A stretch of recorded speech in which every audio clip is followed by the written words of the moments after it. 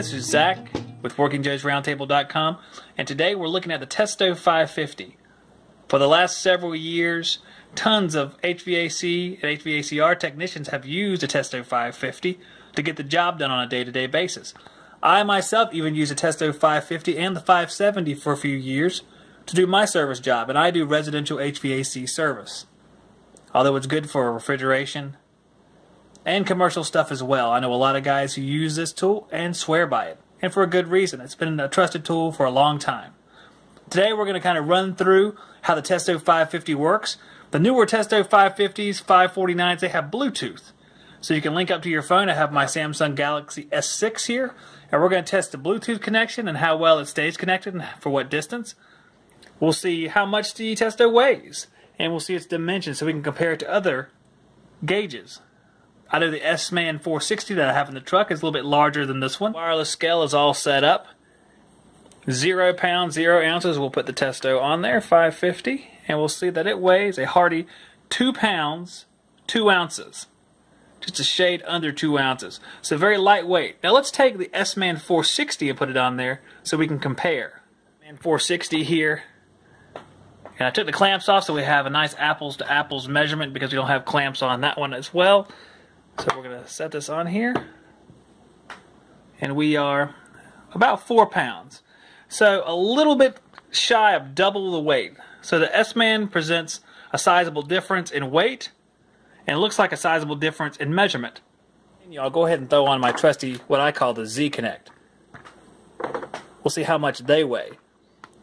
Z-Connect is a Robinair digital head matched up with a yellow jacket coupler, as you can see right there.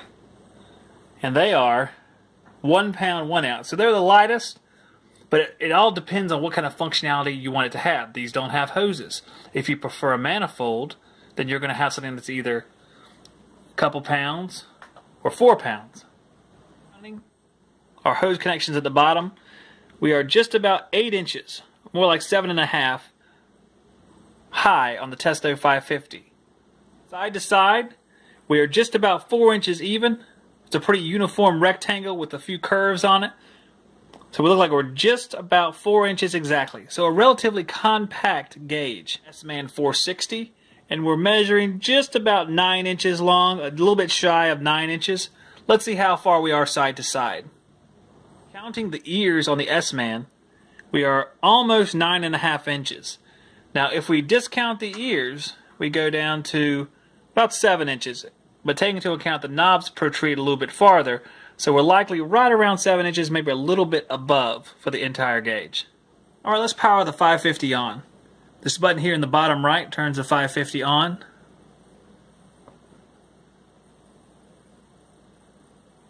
Looks like we get some sort of software indication on there. I have set up for R22 there.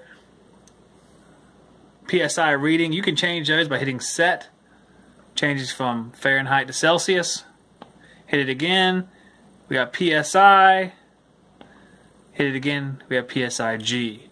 So you can change all 3 of those measurements. There's our vacuum. You can have an auto off or on, where it'll stay on or turn off after a certain period of time. Right below the set button, we have a min, max, and mean. That's exactly what you think it is. You can show your minimum readings, maximum, and then your mean average for a certain period of time. Also, we have the escape button. It'll take you out of wherever you were at. Let's say we change our modes. We have just our basic mode for getting superheat, subcooling, and refrigeration pressures. We hit that, and now we're in our nitrogen test mode. This is my favorite thing about these gauges. No one else seems to grasp this whole idea of the nitrogen test mode, which I think is great. What it is you have your pipe clamps on your refrigerant piping. You charge your system up with nitrogen to test it for leaks, and it will compensate for the temperature change on the pipe with your leak test. So you'll hit your start button there, you see the play button, it'll start counting off the minutes and showing how your pressure changed over a period of time.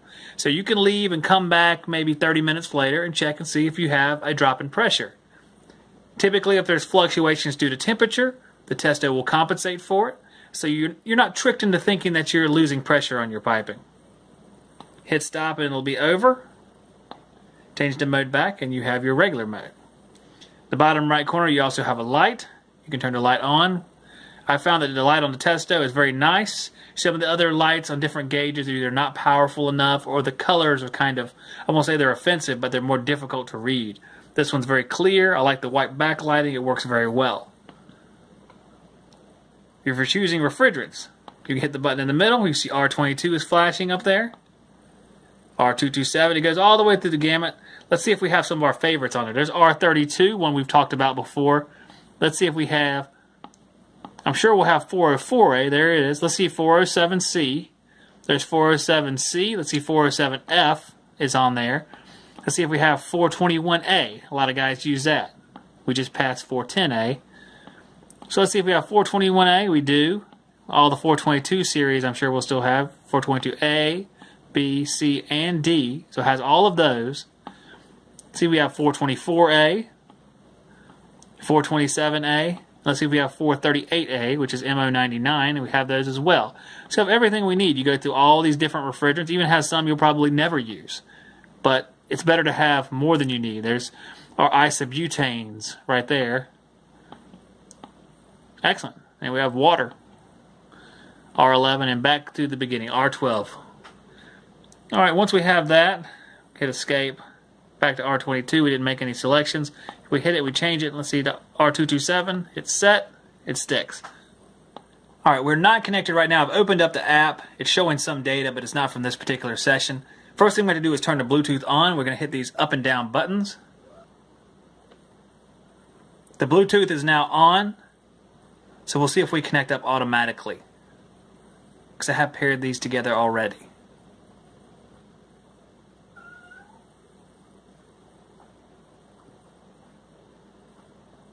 Go ahead and hit Find Device.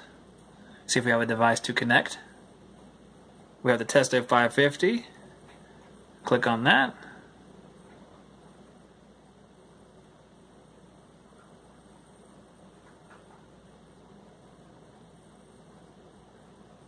And we are now connected. So let's see how it changes. We're going to hit mode. And the phone automatically switches over so you can keep track of your nitrogen test. So it's really cool. You can get a little bit of distance. Let's see how much distance we can get from this particular device before we break our Bluetooth connection. So we're going to walk. We're connected right now. I'm going to walk the other way so I won't be in the sun as bad.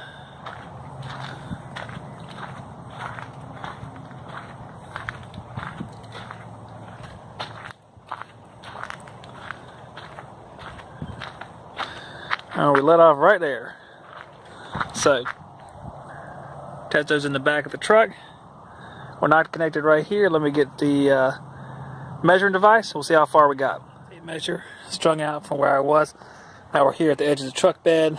We're sitting right about 20 feet. So what I'm going to do is I'm going to stretch this down. See how much farther we're going to go. So we're 8-foot truck bed right there. So 28 feet is about what we got on that test. So what I'm going to do now is I'm going to set this inside of one of these panels to sort of simulate it being inside one of the units. See how it does then. We have our devices connected, as you can see here. I'm going to set the Testo 550 inside of this compartment, right next to the old Stay Bright 8. We are connected right now. Let's go ahead and take a walk down there and see how we do. So we are connected.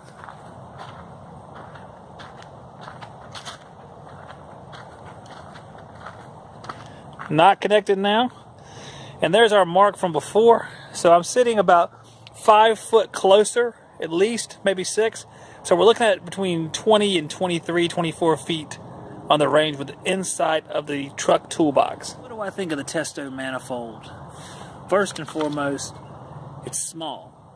And I like that, because as a service technician, it has to be compact for me to use it. Lightweight. If you're using something that's not part of a huge analyzer kit, like you have your JobLink stuff, from Fieldpiece, you have the iConnect and iManifold from Imperial or North Park Innovations. If you have your Testo Smart Probes, you can use it as part of a larger set of tools used to analyze the system. But if you prefer a gauge set by itself, standalone, then to me, this is the number one. It's relatively inexpensive, between $200 and $300 for this gauge set. You get the 2 clamps on the outside, the same ones Testo's used for years. Very easy to use, very compact, very lightweight. The Bluetooth range, I would say to classify between the range of this Bluetooth and other like manifolds, like taking Fieldpiece and the iConnect into consideration, the Bluetooth range is short. It's going to be the shortest of that group. Now, knowing that, I would not use this tool to communicate as I was working in an attic with a unit that's running outside. That would be too far in almost every occasion. Maybe you could use it on manufactured homes where the units are very close to the condensers. Other than that, you probably lose connection. What you could use this for is working on rooftop units and other package units where you have to set the manifold inside of the unit to communicate to the outside. Truthfully, I think the Bluetooth is a secondary feature. It's not really why you should buy or use the Testo 550. I think the reason why you should use the Testo 550 is because it is just, it's very trustworthy. It's very durable, and it's one of the things where you can get it and you'll have it around for a long time, and refer to it as old trusty after a certain period of time. You can use the application to email reports to people. You can set up trending. So if you are close enough to establish the Bluetooth link, you can trend different measurements, which is very nice. Keeping in mind that you have to be close enough for that, and that's going to be within 35 foot or so. That's the maximum we got. That's open air. If we created a bunch of structural obstacles, it's probably going to cut it down to at least half of that. For comparison, you have the Fieldpiece at somewhere around 200 feet with some of their signals, and then you have the iConnect, which is, could be up to 1,000 feet. Now, the thing is, you don't need 1,000 feet on most jobs. In fact, as a residential technician, I don't need 1,000 feet ever. But I do have some jobs where the Fieldpiece was too far apart to link up. I had one like that yesterday. Giant house, a big old house, probably 4,000 or 5,000 square foot. It was just so big that it wouldn't link up. Now, the iConnect would have been able to link up there, but the Fieldpiece couldn't. You just have to know the limitations of your tools and what you intend for them to do. If you're looking for an everyday gauge set, this is it right here. But if you need something more, then you have to get something else. That's my feelings on the subject. I have owned a Testo 550 before. I was very fortunate. I gave it to a young tech who was coming up, because at that point I was starting to test the iConnect, and I'm testing Fieldpiece now. But I have no qualms against going back and using this every single day. It gives you all the information you need. You have, for example, I'm turning it on here for a second. You have, of course, your pressure readings and your temperature readings. And your temperature saturation readings will tell you a lot about what you need to know about a system. Of course, you have your pressure, but if you have your saturation for your condenser and evaporator, you can then use simple equations, and I go over those equations on WorkingJoesRoundtable.com. We're on WJR Pro. We go over how to use your saturation temperatures to see if your unit is performing based on its SEER level and the temperatures inside of the return dry bulb. So it's fairly easy to use a simple gauge set, which doesn't put you back more than $300, that has some Bluetooth capabilities. You're a couple equations away from doing most of the stuff that you need on the job site, even for the analyzers. All that you're missing is a couple indoor air measurements. You can do those separately in a static measurement, or you can get some sort of communicating tool that'll send that information outside. Keeping in mind, you can use products like the Fieldpiece to team up with this product. If you don't want to use the S-Man, you can use this product and use the SDP2. You don't necessarily have to have all the products.